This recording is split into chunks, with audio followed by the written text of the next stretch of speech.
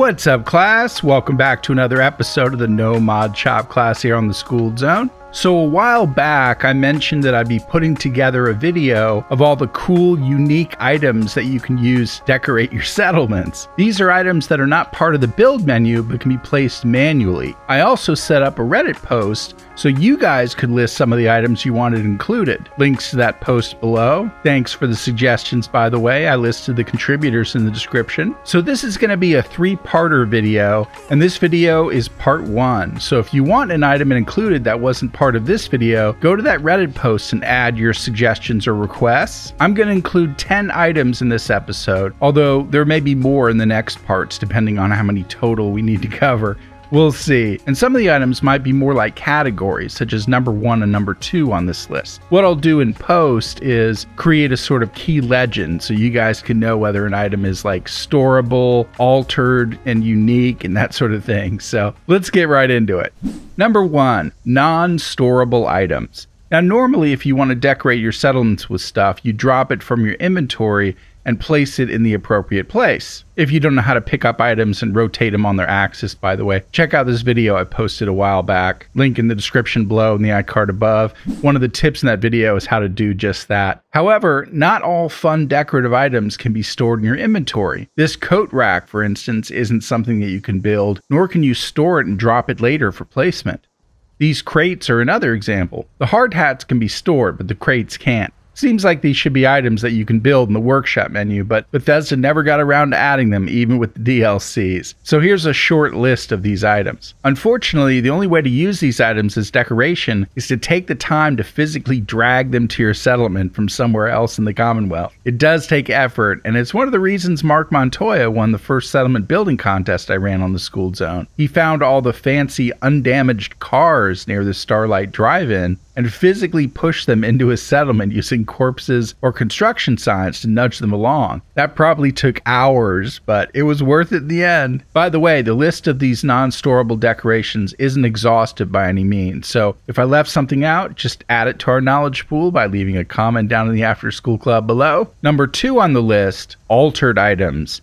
In a related category to number 1, sometimes you can snatch a cool item you find out in the field and store it to your inventory, but it doesn't look the same way when you drop it later out of your inventory and want to use it as decoration. A good many items fall into this category. Take this picture with the picture frame, for example. If I were to pick that up and store it in my inventory and then drop it for use as decoration somewhere else, the game will erase the picture in the picture frame, leaving only a blank wooden frame. Terrible, right? Don't worry, I'll reload after recording.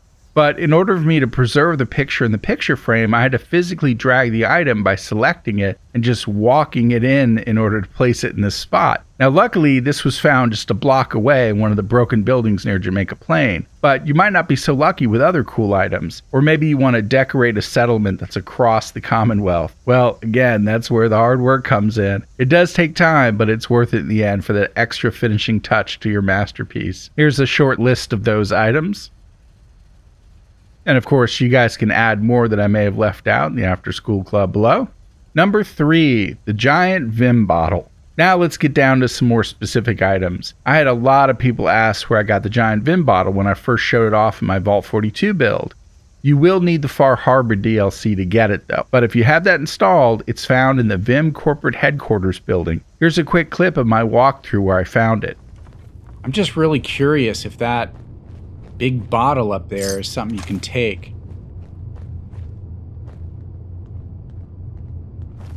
Let's find out.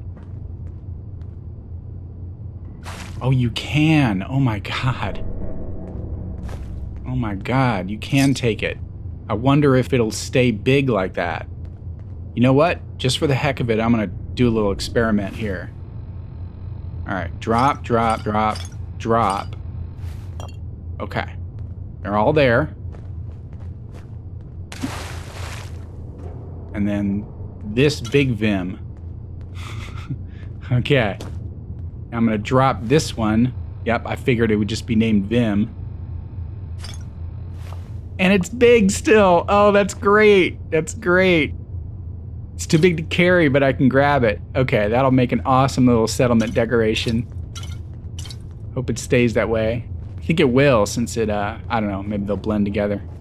Interestingly enough, unlike the items in category number 2, the giant Vim bottle will keep its size if you store it. So you're safe there, and it makes an awesome display item in your settlements. I just move it around to whatever settlement I showcase at the time, since there's only one of them in the game.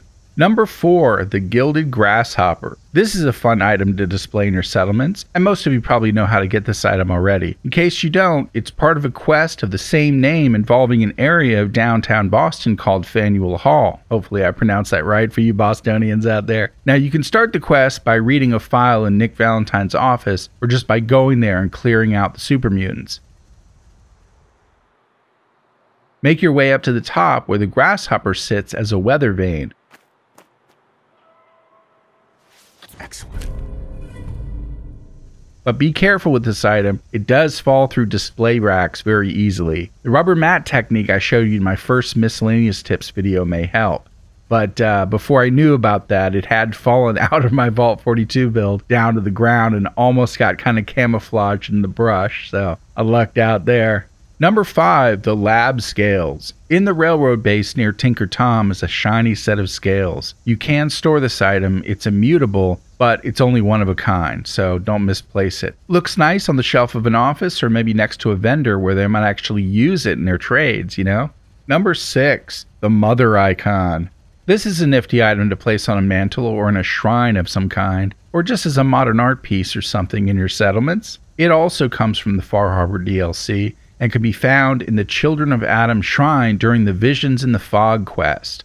If you miss it there, you can also find one in the Pump Control building during the Reformations quest. Takes some finagling to get it to stand up right, but you can get it to do that, and if not, you can just lean it against something, you know, it might still look pretty cool. Number 7, the Garden Gnomes. Seems like Far Harbor added a lot of little cool decorative items, but the Garden Gnomes make a return from Fallout 3 and New Vegas all around Far Harbor. While this isn't totally a unique item, they aren't that common. However, you can find 4 in one spot on the roof of the Vim Pop Factory near the dome. I've got to see what this is. Oh my god. It's like a sick and twisted gnome shrine. Oh, that's just hilarious. Alright guys, well there's a fun little Easter egg for you. Number 8, the giant Giddy Up Buttercup. There's a larger than normal sized Giddy Up Buttercup at a place called Wilson Automatoys, specifically in the corporate headquarters. In fact, going there can be part of a side quest for Arlen Glass at the Slog, where he'll also reward you with number 9, a tiny Giddy Up Buttercup.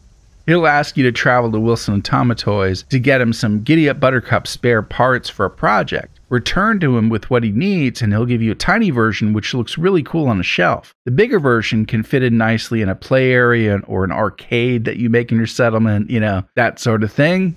And number 10, the clean stuff. Last but not least, for those of you who like to decorate with common household items but get annoyed with all the rusty or dirty versions, like someone couldn't rinse off a freaking plate around here, there are clean and unused versions of almost everything in the Cabot house. And some of this stuff respawns too. I can't remember exactly, but you might need to complete the Cabot House questline for the items to be marked as safe for the taking though, otherwise they might appear red, you know, and you'd have to steal them. But you can find all the cool clean items that you need in that house, even down to things like napkins.